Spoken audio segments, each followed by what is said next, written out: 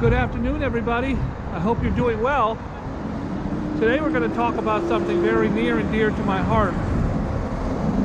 About 20 years ago, when I was still kind of new to New York and a little naive, I parked my bicycle and I locked up my $600 bicycle with a $4 bike lock. And what do you think happened when I walked out of the restaurant? It was gone. I walked all the way home, 48 blocks, sobbing like a little bitch because some douchebag stole my beloved Nishiki. So today we're going to be talking about what we can do as New Yorkers and as bicycle lovers in general to protect our bikes. One of the first things you want to do is never be a douchebag like this idiot. You see what? 1, 2, 3, 4 bicycle rims without a bicycle attached. And you're going to chain your bike here. Not only has this bike been destroyed and stripped, what they do is they come by, they'll take a front rim, and see, he's got a really nice lock here, you see, and he locked up his back rim and he locked it to this pole, and he did lock his front rim. So he did all the right things and they still got him. Now this yellow piece of paper right here is from the city of New York, and it basically says, look, the Department of Bicycles, New York City is going to derelict bicycles in New York City is going to remove this within 7 days. So what they do is they give you a notice that they're going to cut the lock off and throw it in the garbage because it's an eyesore in 7 days. Well, this bike's been here about 4 years. This shit ain't going nowhere. The only thing that changes is that yellow sticker. When it gets rained on, they put a new one on. I guess they can't go around taking every bike that was stripped without the owner's consent. What we're going to do is show you how to lock up your bike without getting your shit taken. The first thing this dick did was he locked up his bike where there's a bunch of shit taken already. This guy's a douchebag. Don't be a douchebag. Now, New York City is a very bicycle friendly city. Obviously, it's the best way to get around.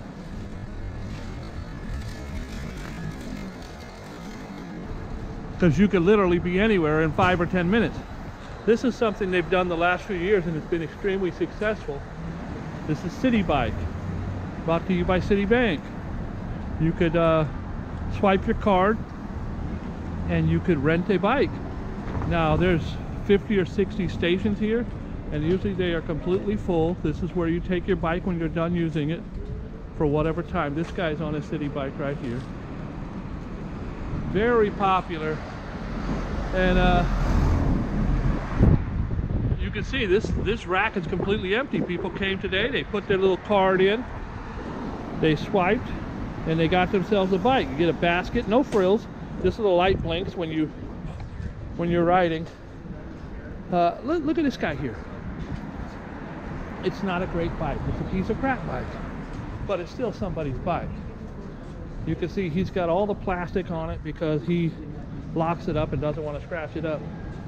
But he's got the bike locked to this railing, so the bike's not going anywhere. The problem is the rims can't. Now with a crescent wrench, you could take this rim in about 6 seconds, and a lot of them are quick release, so you could take them quicker than that. I think he just doesn't care. What they'll typically do is someone will come and take your rim. Then you'll come back from your hard day's work and you can't ride your bike home, so you just leave it there. Well, they come out at 3 in the morning. I call these guys gremlins. They come out at 3 in the morning, and by the next day all your shit is gone. Pedals, those are worth money, 3 or 4 bucks. The cranks, locks, the seat. A seat's 20 bucks anyway.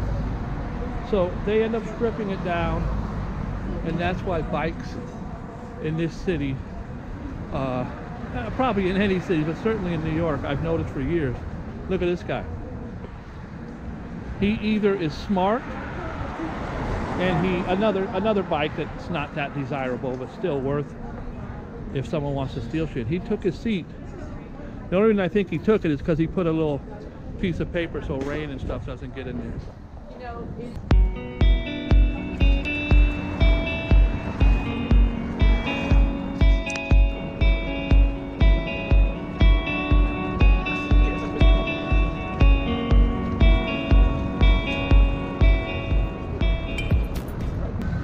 This one here has been not only stripped, they took everything, but they vandalized it. He's got a kryptonite lock, but they took his seat, his brakes, his everything they could get. This bike is a Schwinn. It's actually what used to be a nice bike. He locked it up here, and they took his rims and his seat, his brakes. They took everything they could get. They probably didn't have a wrench to get his crank, so they'd be gone too. They left his kickstand. But New York City has tens of thousands of these bikes just chained up and everything stripped. He chained up his front and back, and he's missing a seat. So today it seems like seats are what's going to be taken most. This guy, all these guys here, if you come today and you chain up your bike here, you're in it.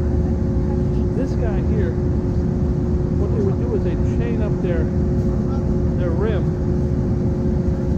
to this thing, and they'd come back and their rim would still be there, but the bike would be gone. Okay, here's another one. Now listen, I've passed 1,000. I'm only going to show you a few. I'd run out of battery if I tried to show you them all. They got his seat, got his front rim, and he has a U-lock on there just through the back rim. You can see the back rim does not help you. This is a very undesirable bike. But he's got a U-lock, front rim here. If they wanted the back rim, he took his bolts off. It has these kind of things, so it's, if you don't have a specific tool, you're just not taking his back rim. This guy did all the right things. He's got a lock on the back. He's got a lock on the front. But they still got his damn seat. And it's really hard to ride home to Brooklyn with no damn seat. So he leaves it here overnight, and then they start taking all the little pieces here and there. That's what they do. The gremlins come out at night. So shout out to this guy. You see he's got his bike locked to the pole, and he's got a nice big chain, and his back rim is secured. He didn't have a second lock. So what did he do? One man tied some rope on there.